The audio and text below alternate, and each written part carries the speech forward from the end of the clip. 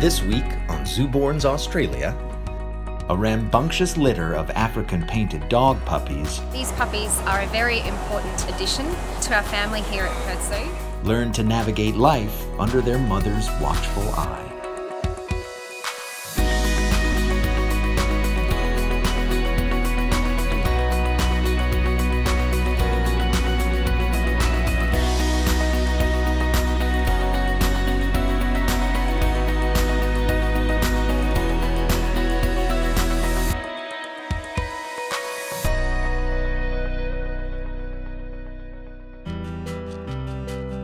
Over at the African Savannah Wing, zookeepers are keeping a close eye on a pair of African painted dogs.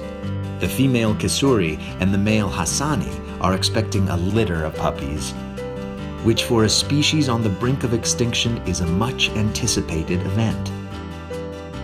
With less than 6,000 African painted dogs left in the wild, the species would go extinct without breeding programs like the one at the Perth Zoo. 2 weeks later, Kisuri has delivered a litter of 11 puppies. On the morning of April 21st, when Kisuri was inside her den, I saw the very first puppy born at 10:30 in the morning, and it was a very emotional time for me.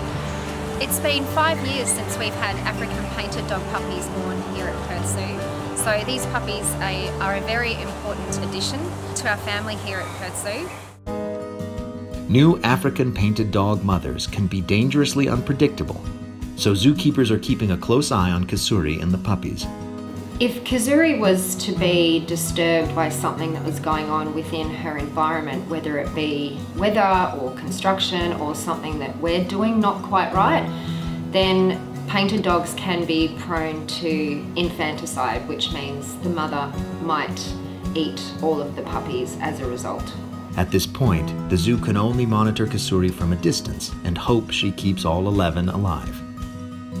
As zookeepers monitor the puppies in Perth, John Lemon from the Painted Dog Conservation and his team are busy protecting the species from poaching.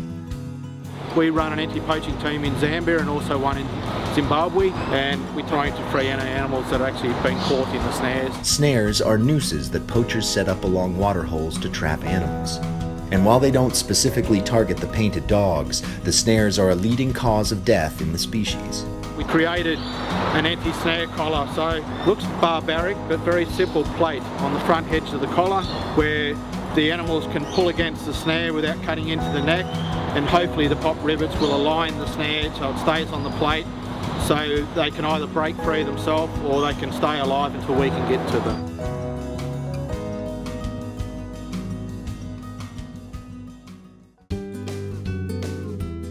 As the African painted dog puppies develop, they begin spending more time outside the den. As a bit of a treat, we feed a carcass so that everybody in the pack gets the opportunity to take a piece of meat. We'll just try and throw the food over as quickly as possible without taking anyone out. The entire pack will support the puppies, as African painted dogs are one of the only species that make sure the puppies and elderly are fed first. Hey Kisuri girl, that's it.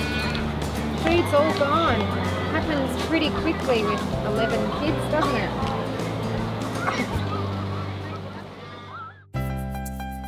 1 month later, all 11 puppies are thriving under their mother's care and are having their first vet checkup. Today our African painted dog puppies had their very first health check at 12 weeks of age. When we health check our African painted dog puppies, we vaccinate each puppy, we weigh them, we sex them, and we give them microchips as well. And we're able to determine how many boys and how many girls we have in the pack. The vets learn there are 7 females and 4 males in the litter. During the health check, we also took photos of each individual because all painted dogs have a unique marking on their body that is special just to that individual.